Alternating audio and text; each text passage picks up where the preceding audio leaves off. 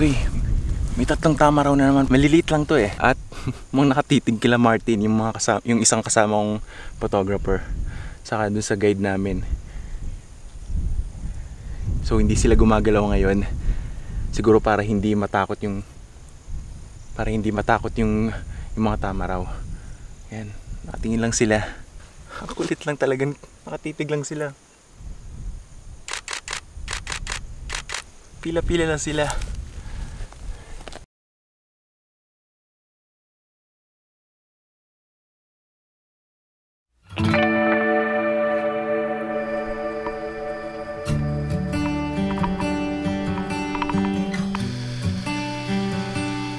Good morning guys. Welcome back to my channel. So isang napakaagang hataw para sa Tamaraw ito. At kaya naman sobrang aga natin ngayon. First, para ma-simulate natin yung buhay ng mga Tamaraw Rangers natin at mapakita ito dun sa Suwag o Suko Docufilm. And second is to capture images ng mga Tamaraw kasi hindi natin alam kung kailan natin sila makikita. So mas maaga, mas maganda. But first, let's do some landscape photography.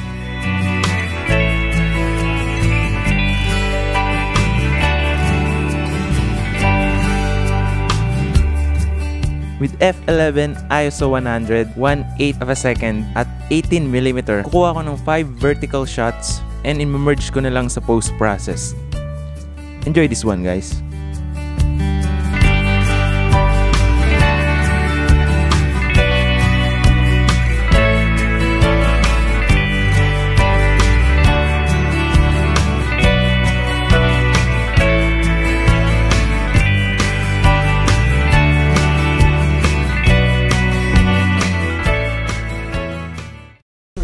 Negative tayo sa spot na to. Medyo mailap yung mga Tamaraw. Although kanina, meron kami nakita. Sobrang layo lang talaga ng mga Tamaraw na hindi na kinaya ng Tamron 150 to 600mm. Maraming salamat nga pala sa Tamron sa pagpapairam sa amin ng napakahabang lens na to.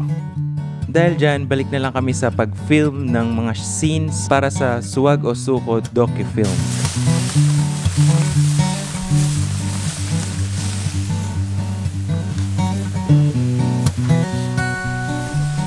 Siyempre, hindi kami papayag na wala kaming walking shots. So, napakagandang scene na to.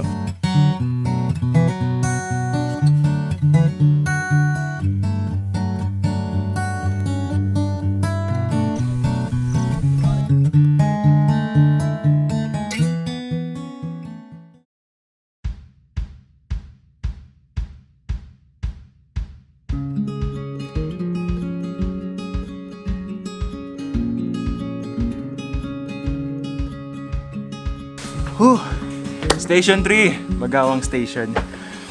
Medyo mahirap yung pag-akit talaga dito mula dun sa kanina pinagsutan namin. Pero at least may kli lang. So yun, breakfast muna, nasa likod. Hintayin namin yung iba namin kasama. And masid-masid dito kasi may mga Tamaraw din daw dito sa harap namin. Yun, see you later. Pagkatapos makakain at makapagpahinga, pumunta kami sa pinakamalapit na viewing deck ng Station 3 para maghanap ulit ng Tamaraw. Di nga nagtagal, may mga nahanap na kami. Pero, grabe yung lakas ng hangin.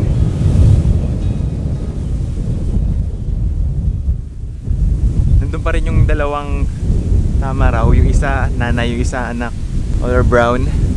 Sayang lang kasi nakatalikod sila dito. Lakas ng hangin, kaya ang ginagawa namin, tinataas namin yung shutter speed and ISO. Akala ko noong una, malaking bato lang talaga. Then sinilip ko sa camera. Ayun, Tamaraw. Hindi pa tayo ng viewpoint. Problema, nagsisimula namang umulan. Para talagang pinoprotektahan ng panahon yung mga Tamaraw.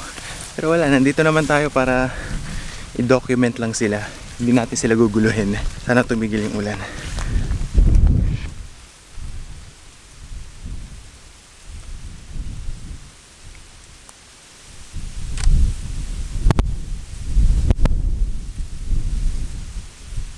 So dalawang pamilya na ng Tamaraw yung nakikita namin and pareho silang nagchichilak sa isang pond.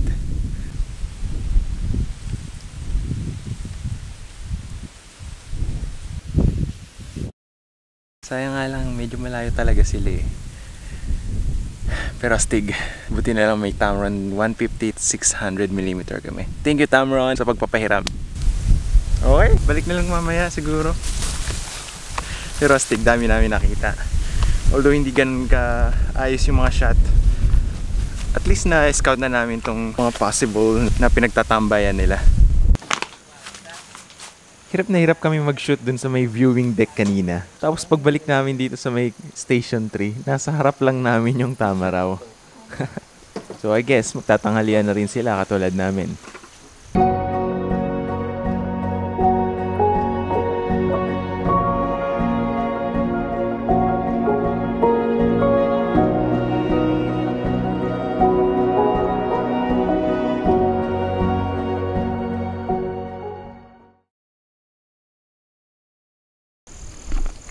Okay, oras na para medyo lumapit naman tayo sa mga Tamaraw.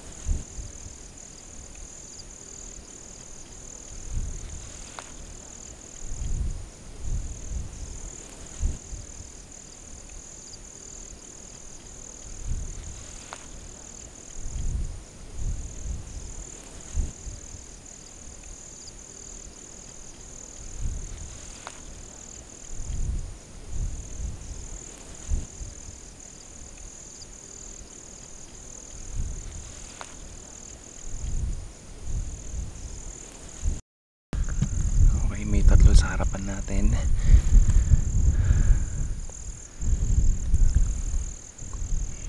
Puro mga nakatalikod na naman. Ayan. Nawawala na.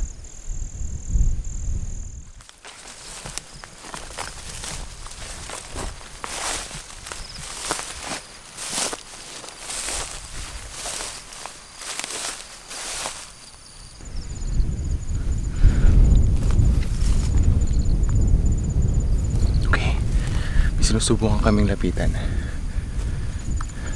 Yung tatlo pa din. Sana walang lumitaw na ibang Tamaraw sa gilid. Kasi talagang nanunuwag sila.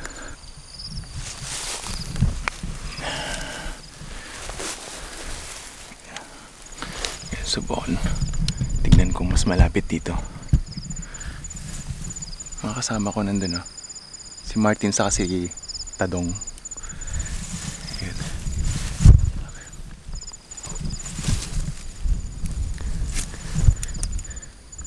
Masama niyan pagka nalaman nila nandito na kami. Pwede silang tumakbo, papalayo. Ang mahirap lang na makasulubong talaga natin yung nanay nakakapanganak pa lang. Kasi sobrang agresibo nila. Kahit wala kang balak, talaga susugurin ka nila for protektahan nila yung anak nila.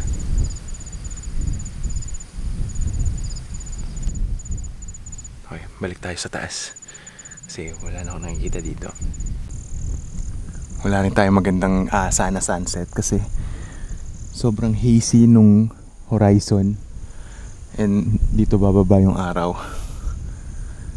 Kaya sa tingin ko hindi magkukulay yung kalangitan mamaya.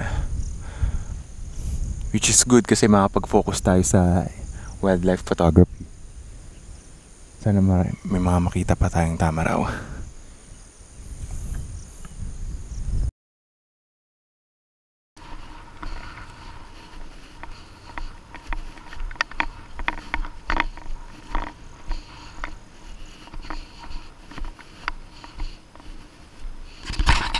Okay, may tatlong Tamaraw na naman. Maliliit lang to eh. At mga nakatitig kila Martin, yung isang kasama kong photographer. Saka dun sa guide namin. So hindi sila gumagalaw ngayon. Siguro para hindi matakot yung mga Tamaraw. Yan, nakatingin lang sila. Ang kulit lang talagang, nakatitig lang sila. Pila-pila lang sila. Ang astig siguro nung kuha ni Martin ngayon. Kasi napakalapit nila eh. Kung lumapit naman ako doon, malamang tatakbo tong mga to.